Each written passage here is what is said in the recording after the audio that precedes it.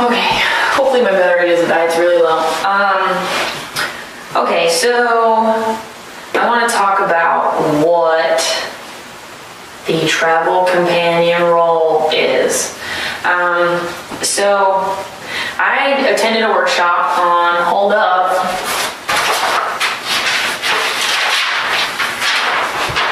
January 6th in Arizona, in Phoenix. It was a workshop, it was a 4-day boot camp. I was supposed to work the first day and work the last day. Jason was currently looking for a travel companion, travel assistant, travel model. It always kind of had a different word, but it was encompassed in the travel companion. It was specifically a job. He talked about how, now I'm not saying, I want to put this disclaimer right there, I'm not saying that previous girls that had this role were treated the way that he treated me. And a lot of times he lied about what they did to make it seem like maybe I should be doing this too. Like giving him back rubs and stuff like that, but we'll get there. Okay, so travel companion is different than a model. A model is someone that goes to the workshops and the photographers take pictures of them, they model. And sometimes they'll help him carry bags, or set up lights, or hold reflectors. The companion, while I was supposed to be able to do that stuff and be utilized anywhere that I needed, my job, and again it was iterated numerous times, was to stay by Jason's side. To stay by his side, to not be able, I wasn't really allowed to interact with the workshop attendees, really. I mean, I did anyways, but there were times where I got reprimanded for it. He said, you spent a lot of time with the workshop attendees, I really need you by my side. And a lot of times he talked about, that's his love language, which we'll get to. Actually, let's just go over love languages. Love language is how you like being told that you're loved, or how you express love to other people, and everyone is different. And he constantly told me he just likes to be touched. He needs to be touched. He likes hugs, he likes hand holding, he likes shoulder rubs. He might have mentioned the foot rubs at that point, but that's something I was never gonna do. He constantly talked about how that was his love language, and I should, as a companion, learn his love language and kind of go to it. We didn't get to that point where we were talking about love languages till like a little ways in. My love language is like a -5 when it comes to touching. So let's go back to the interview. So in the interview, Jason said, you're gonna be by my side. You're there as kind of, he kept calling me a muse, which, I know with previous models, he did a lot of, artful experimentation with them, so I was just totally down for that. Just for us to become really close. He talks about how work can be so draining, and workshops can be so draining, and so much is expected, and he has to do all this. Talking about how business is really draining. So what a companion's job is to just de-stress with him.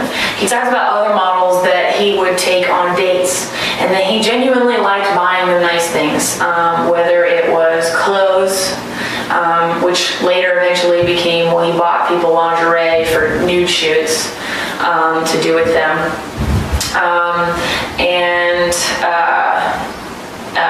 He just talked about how, my job is, I was like, so, like friends? And he said, well, a little bit more than that, we're supposed to be close.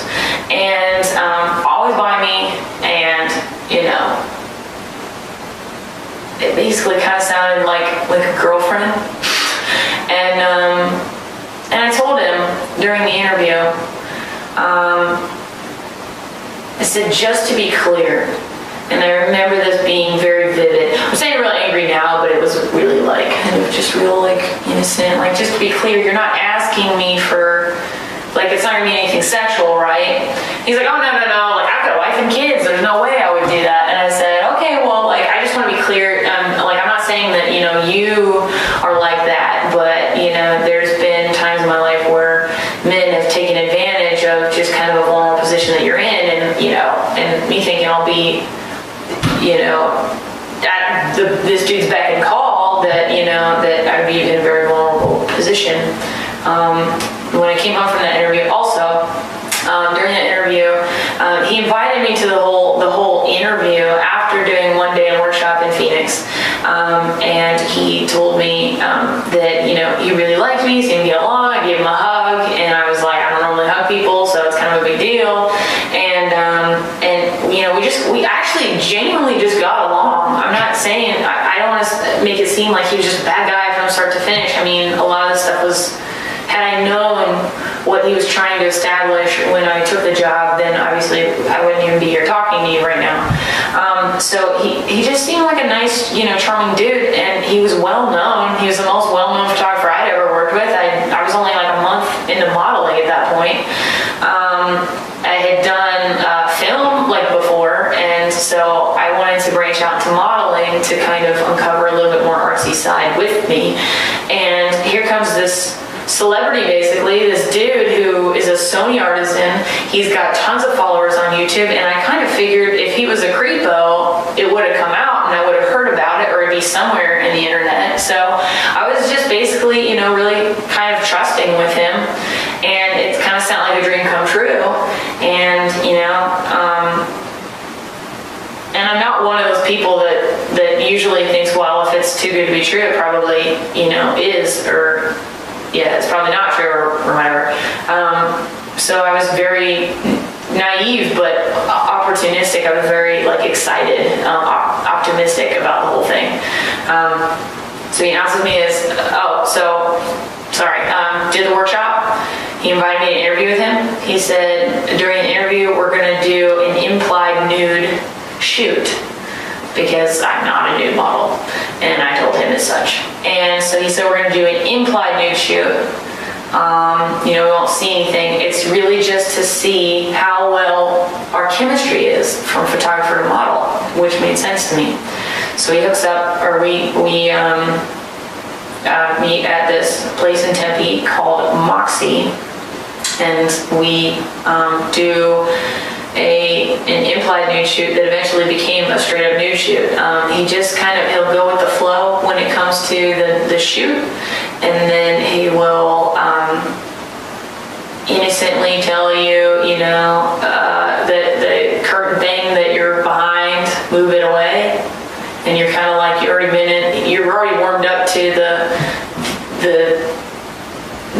shoot, so you just kind of go with it. And then I honestly don't remember, and I can tell you, honestly, knowing the guy, I can see it could have gone this way, but I'm not going to tell you that he told me to take off my underwear for that shoot, because I don't remember. I know that in later shoots, it was expected of me once every trip, he said, to do a sexy shoot. And in those shoots, we would always warm up with just a boudoir like lingerie, and then he would always make me take my clothes off.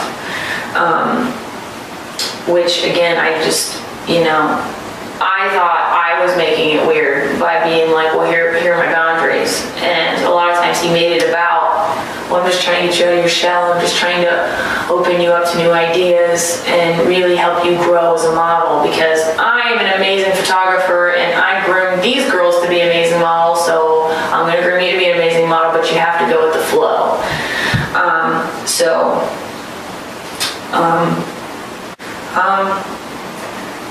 That's about all I have for the intro and the follow-up. So now I'm just gonna read through some of the more incriminating texts and also how they relate to the video that he released. So,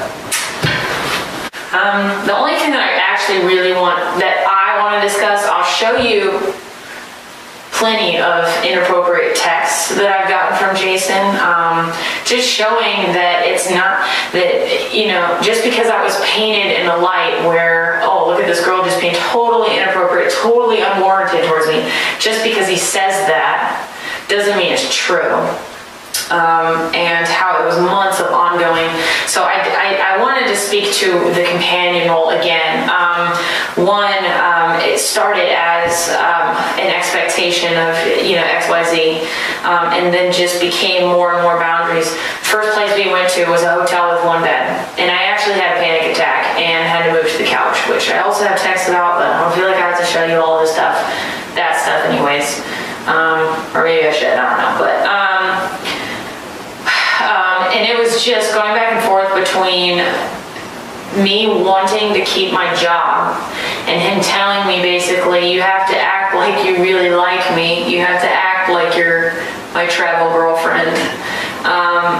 And so there are certain things that I compromised on my own values for. Actually, at the time, I probably didn't have a ton of them, considering, no, I'm not even going to put that. Just because I was in a dark place, or just because I was, more... Anyways, all that aside, it was a constant struggle of pushing boundaries, of either an inappropriate touch, an inappropriate word. He'd ask me out on dates. So we had this week,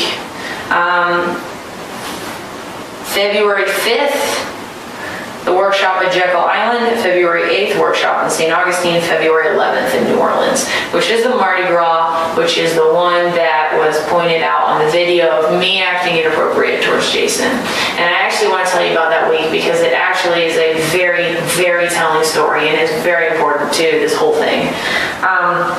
So up to this point, I had been guilt-tripped a lot about I wasn't comfortable sharing beds. I wasn't comfortable with him touching me. I constantly told him, don't grab my butt, don't grope me, don't do stuff like that. And at first when he was doing it, I said to myself, well, technically, I haven't told him my boundaries yet, so maybe we just need to have that discussion. So we have the discussion in San Diego, workshop January 23rd. And so I had that discussion. These are my boundaries. Don't touch here, don't touch there. I said, don't touch my boobs, don't touch my butt, don't touch my vagina. He said, I've never touched you there. I said, I get that. He's never touched me on my vagina, but he had touched my boobs at that point, and he touched my butt at that point. And I told him, don't touch me there. I'm not okay with it. And you really need to slow down because I really don't know you that well. I uprooted my life to be your companion, and you seem to keep pushing my boundaries and not respecting what I want. And I'm not saying, that we can't be close friends, but we need to start out as friends. So we had that discussion. So we were on Jekyll Island on the 5th. We show up and there's one bed, and I am obviously very uncomfortable by it. So Jason kind of huffs and gets a room with 2 beds. So I'm sitting in my bed, he's sitting in his bed, he decides to edit. I'm reading a book.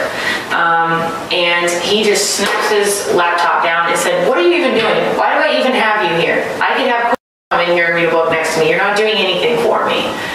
And that led to hours of conversation. I went off. I said, I told you in Phoenix that if you were expecting anything sexual from me, that you needed to hire someone else, that I wasn't the girl for the job.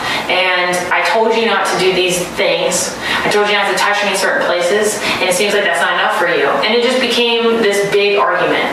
And basically, at the end of it, I was able to talk him down and kind of convince him, like, hey, just slow your roll.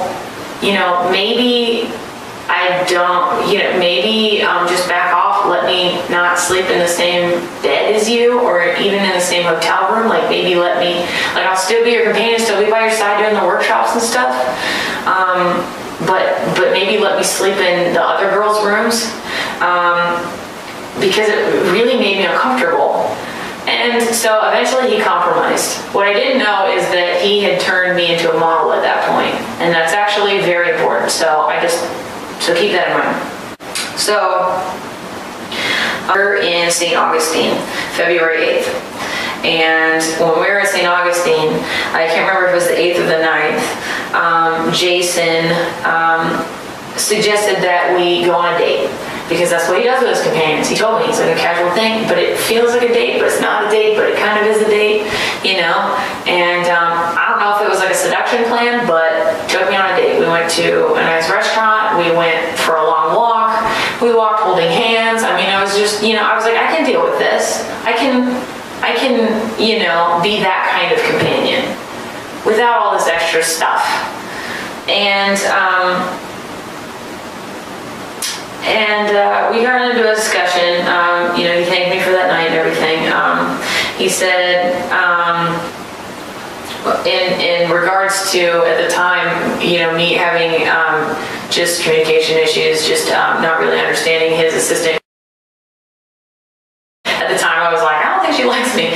And he said, it'll get easier if you aren't in a transition state. Being fully in one role and not in two will make it easier once you're ready to make that decision. So again, he brings up the role. What he was trying to drill into my head is like, you are either a companion and you straight up commit to it, or you're a model. They're not, you can't be a model and be a good friend, like you're a model or you're a companion. And I wasn't really receiving what he was actually telling me. So it was like constantly we were arguing about what he's like, you're not committed to the role. I'm like, of course I'm committed to the role. I quit my job. I sold cars for 2 years. Like, which is another thing, saying on his video that all the girls he hires are just girls with no jobs that have never worked. I was selling cars for like 2.5 years, and I quit that to pursue my dreams. And so anyways, on the 10th, which at that point we are on the way to New Orleans. Driving, he flew, we drove.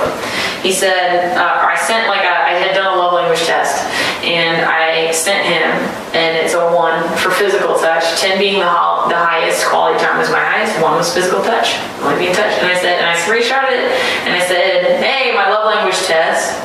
And he said, makes perfect sense. It's why I drive you crazy. I said, you don't drive me crazy. I drive you crazy. And he said, you're like, get away from me. The test says all. And I said, no, you're like, love me by rubbing up on me. And I'm like, I love you by knowing we're enjoying the moment at the same time. So, oh, right. And then later he says, well, at least I'm spending time with you. I said, quality time, that's the key. He said, well, I've been focusing on your love language a lot to give you time. Because again, I was saying, you need to back off because it's stressing me out that you're touching me. And I said, hey, honestly, I love it. I'm working with your love language too. Meaning I'm trying to be okay with touching you. He said, that's good. That's the only way it works if both people get their needs met. I said, very true. Because why would you disagree with your boss? So basically, by the time we get to New Orleans, there's 4 of us in one. They're 2 separate rooms, but it's 1 bed and 1 couch, and there's 4 of us, and we're supposed to share it. So I don't know if 2 of us are supposed to be on the couch, or 1 of us is supposed to be on the floor, or whatever. There are no cots. This is just a motel type situation, you know, I'm really trying to work because he straight up told me in Jekyll Island, like, if you don't figure out what a companion is, basically, or, you know, whatever, you're going to have to make a decision whether you're a model or whether you're a companion. And so, I don't know if that had a lot to do with it, or if I just, you know, I genuinely wanted to give the girls some space, because it was kind of, I mean, for a room that was packed as much as it was, with all of our stuff, because we all had a bunch of modeling gear with us, that, you know, I figured it might be easier if I just stayed with Jason. So he asked me later in the night, you know, what's going on, and I said, hey, I think that, shoot, I just lost the text. I said that I wanted to stay with him, and we slept in the same bed, but like polar opposites of the bed, and nothing happened that night. Totally fine, or whatever. And then at that workshop, I'm starting to warm up. Dude gifted me a camera. I think when we were in Jekyll Island, he gave me that camera. And so me again, just totally manipulated by this guy to constantly push my boundaries. Told me we're in New Orleans, and I just tried to focus on being a good companion. I held lights, I held umbrellas, I did whatever, you know, he wanted me to do. You know, I was getting all excited about, you know, like the one clip he has of me just jumping up and down on his shoulders.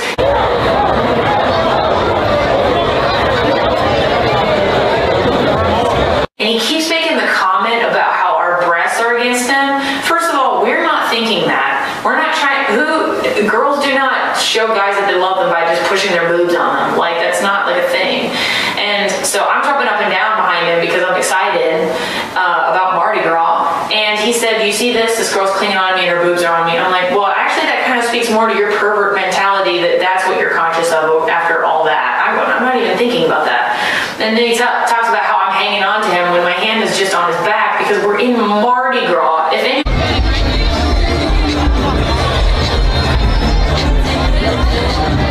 anyone's been to Mardi Gras, you have to touch the person in front of you or you will probably lose them and never see them again. You'll probably die. So, and the camera thing, the camera kiss. Kill it. You ready? Do you want to get a kiss from the camera? Got you! Yeah, that was me being cute. That was me being snarky. I mean, a lot of times, you gotta try to sell that you actually like this creep. So yeah, a lot of times you do stuff like that. Not that he really complained because later he says this.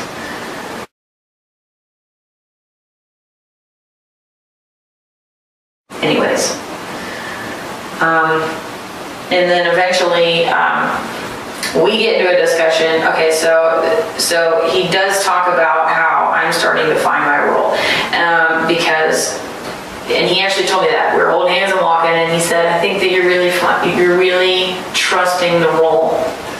So we get home. Okay, so my SD card ran out of memory space, and while I could just delete all the footage that I had or figure out how to delete it and all that fun stuff,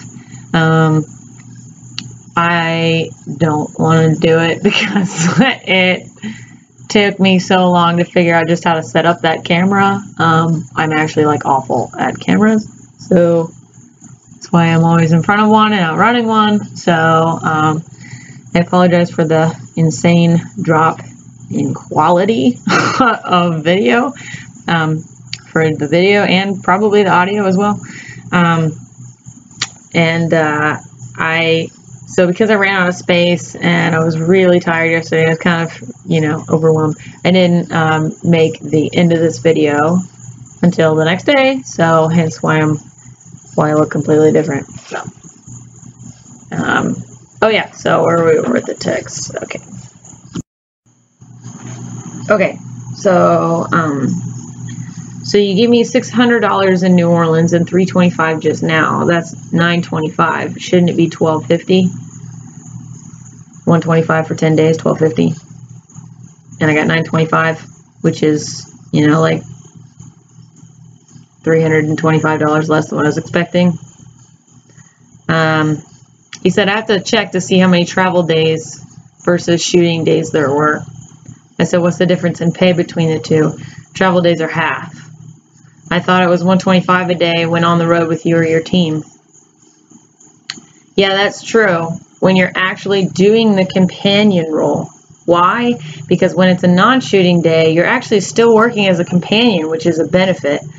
When you're doing what the other girls do, it's not. It's one reason I've been wanting you to find your right role in place. By the end of the trip, it seems like you definitely did. So in the future, it'll be $125 a day when we're together. So let me just stop right there and talk about how he just clearly said that, one, I'm not a model. That I had to choose to be a model or choose to be a companion. So in his video, when he points out about, well, Sierra's doing this and the other models aren't doing it, first of all of us models were always buddy-buddy with them. But second of all, I wasn't just a model. I was actually in a transition phase where, or rather a phase where I didn't know what I was. He didn't know what I was. He wanted me to be his companion. I wanted to have the role of a companion. It pays more money and it's a freer job. But I just wasn't willing to do all this other stuff. So when he starts guilt tripping me, and by the end of the, again, to quote, by the end of the trip, it seems you definitely found my right role in place of being a companion, which the end of that trip is New Orleans. is when I was jumping up and down, touching his shoulders, when I kissed him on the cheek, when I was going for the camera, which, by the way, a kiss on the cheek is still not a green light for sex. It's still not anything but a kiss on the cheek. I seriously go to freaking church and kiss people on the cheek when I see them. It's not, that doesn't mean anything. But Jason takes things out of context completely, uses it to spin this story about, here's this girl's being inappropriate. Notice I don't reciprocate. Actually, you smiled and kind of bashfully like, well, okay. You didn't seem uncomfortable at all. When I was jumping up and down, you didn't seem to mind it either. There's plenty of times where we were walking holding hands. There were other times where you did more than that, and I don't see a video on that. So anyways. So wait, I get paid $125 a day as a companion. What's my pay right now? Just $100 a shoot day and $50 when we're traveling? That's the model pay, yeah. Okay, so day 2 in St. Augustine, for example, I didn't shoot and I just stayed up with you. I didn't shoot, I wasn't a model. And I just stayed with you. So basically that stay by my side. I did exactly what you wanted me to. What's the comp for that? In day 1, where I did shoot in St. Augustine as a model, but we went out later on a date, what's that? That not being a companion? I think going on a date is a little bit more than being just a model, just like all the other girls. So then he says, Sierra, I'm not trying to short you money. I haven't done a straight up day-by-day breakdown, but you can't half outdo the job. But you can't half in, half out do the job. Stay with the girls / not know what you want to do. Go back and forth, etc. It's just too much. That's why after Jekyll, I told you we had this argument that lasted for hours when we were on Jekyll Island. That's why we're on, why after Jekyll, I told you I was moving you in with the girls and in their role until, again, as a model, until you decided what you wanted to do. Things get a lot easier for everyone once you find your space. It appeared to me that you did by the end of the trip. That's why I said you had until the end of this month to decide and for me to evaluate to see if it's the right fit. Again, that's straight up manipulation. You have till the end of the month to prove to me that you want to be my companion. Which, by the way, the end of that month we didn't even get there because that was Vegas and that was the end. And that was as far as it went. And I don't know if Jason thought that he could get away with what he got away with because maybe he thought after this conversation I'd be desperate enough to do more things to make it seem like I was a companion, or if he thought just because I gave him a kiss on the cheek in New Orleans that was a green light to do whatever he wanted. Maybe he was genuinely confused, but it certainly isn't a picture of I was inappropriate towards him completely unwarranted. Anyways, I don't know if you can hear the signs in the background, but they're in my video too. Okay, that's why I said you had until the end of this month to decide and for me to evaluate to see if it's the right fit. I mean, I did breakfast with Quisha. Does that mean she's in a new role now or gets paid differently for that day? I went out to dinner with the entire team many nights. Does that mean they're all my companions and you aren't that day? No, it means once you're in your role, you're in it and life gets easy. But the vacillating back and forth has a burden on you and others. I said, okay, I can't have this conversation with you over text. I'll call you tomorrow. And then we talked, oh wait, he said, well then it's going to be tough. I don't like things unsettled. So if there's something to discuss, let's get it done. So at like 10:30 at night, we had a conversation about that. So again, just to recap, that is clear evidence that I was not a model, that he paid me differently because I was a companion, and that he used roles, that he used job titles, which, by the way, is whatever my career, whatever my job would be as I was traveling around with this guy. He used that as a way to get me to do things I didn't want to do, or make me be okay, or make me push my own boundaries and compromise my own values for him. So, So next day, actually, this is just a little classic. I'll post it up there for you to see, but just, you know, I just really want you to see this. Actually, well, it's going to have to be clearer in the video. Playing this word game, and the words are hand job. And I said, I feel like my game is hinting at something. He said, LMAO, wow, your love language is changing. Said in all caps, I didn't put that. This game is like word mahjong. He said, LOL, it must be psychic.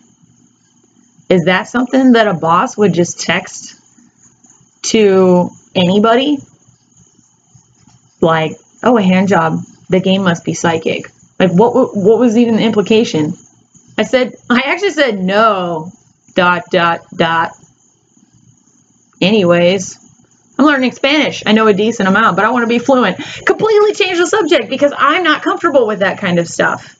And yet again, in his video, plasters me as someone who is inappropriate towards him. Man, I'm getting way more heated tonight.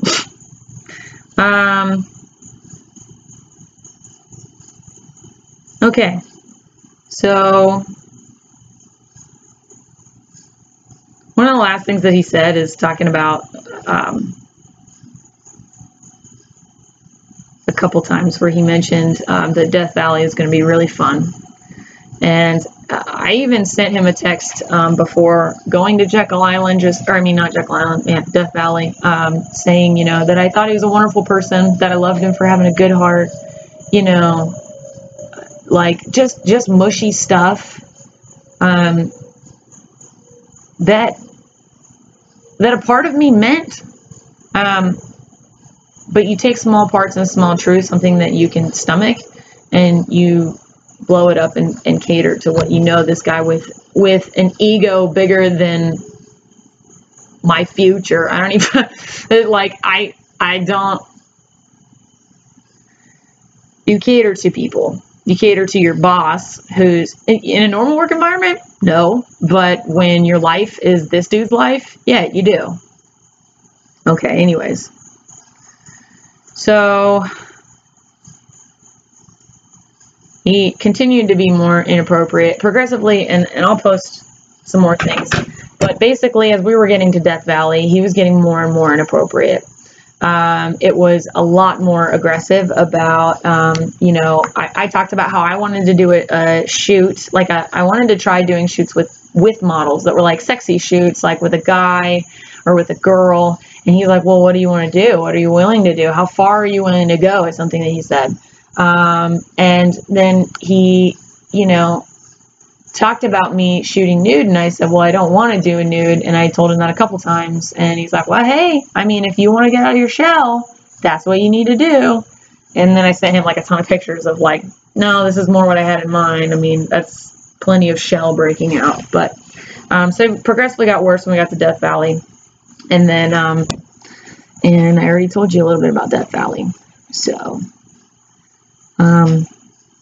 that was the end, and in a weird way, it circled back to how I started these videos, with a girl being left alone or just dropped off at an airport, and then stopping to take a hard look at what she had given up for herself, for some jerk who completely used her. And it's crazy how much you'll convince yourself that something's okay, or that you can get over stuff, or maybe it's not that bad, or maybe I'm overthinking it, and you just keep pushing things because you really want to pursue your dreams. And this man knows full well that that's exactly what you think. That when it all came crashing to a stop, I had to stop and process what had even happened. And I sat in an airport for several hours waiting because he just dropped me off. And then I had to wait several hours for my flight. And I had to just sit in an airport, and I was just crying to myself in a corner because I felt less than worthless over all of this. So that was the whole story.